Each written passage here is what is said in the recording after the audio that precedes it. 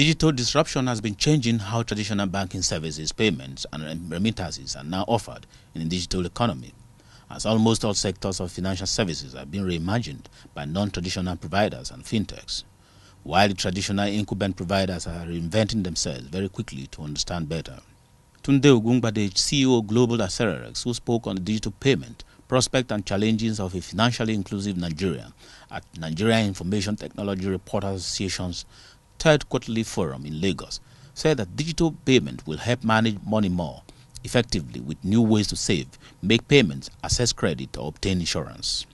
According to him, people will spend less time taking care of simple financial transactions, more on productive work, or running a small business of their own. Adding that digital financial services increases consumer activity and trade.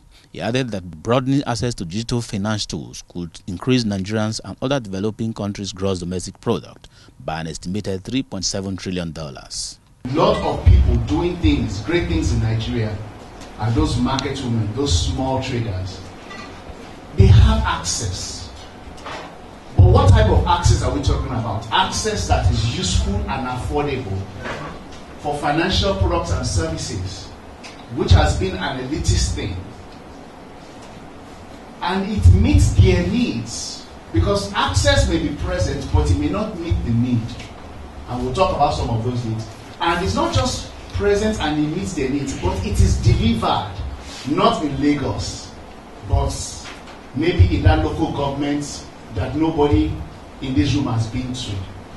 Austin Okere, chairman of the Computer Warehouse Group, who spoke on the topic, the fintech challenge and the new face of banking, revealed that security is still the biggest challenge confronting the blockchain technology, stressing that once someone is given access to a network, many times, more often than not, they end up very easily getting black-hat access to that network. He said that much concern is therefore needed from regulators so that companies can define their access to data, noting that fintechs are getting a lot of support from regulators, believing that fintech firms are small enough for any problems to be manageable, and on the other hand, might produce useful innovation. If digital is preferred, then of course, fintechs become the new banks. And then of course, the regulator becomes the Communications Commission. If traditional is preferred, then we have the same of what we have, and the regulator remains central bank. Our business that is small but plenty, bottom of the pyramid we call it, maybe we are more suited to fintech. If that's the way to go, let's make it that way and then start accelerating, instead of the lacuna in which we are. The Executive Secretary, Association of Licensed Telecommunications Operators of Nigeria, ALTIN, Mr. Gbolaham Awonuga, said that telecoms operators were already seeking licenses for mobile payment services. He said that to fit into the mobile money platform, the Nigerian Communications Commission, NCC, graciously agreed that the operators should get the super region license from the Central Bank of Nigeria. According to him, the telecommunications companies have to operate on subsidiary names, which are not the telecommunications companies' names. Nigeria is very, very lacking behind in terms of mobile money, especially in the rural community. And how can this thing get to them? So we decided that, okay, telcos are everywhere.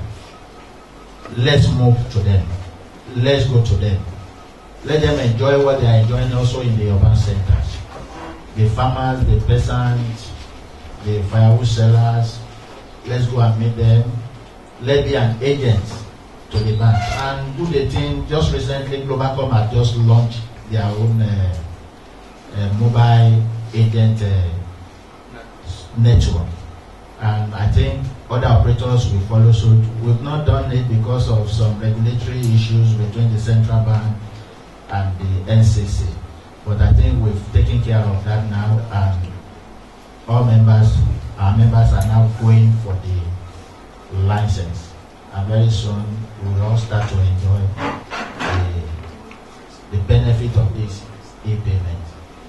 In his welcome address, the chairman of NITRA, Mr. Emmanuel Okonji, disclosed that customers' tastes and lifestyles are fast changing with technology evolution in such a manner that customers are seeking better technology solutions that will enable them carry out financial transactions from their mobile devices.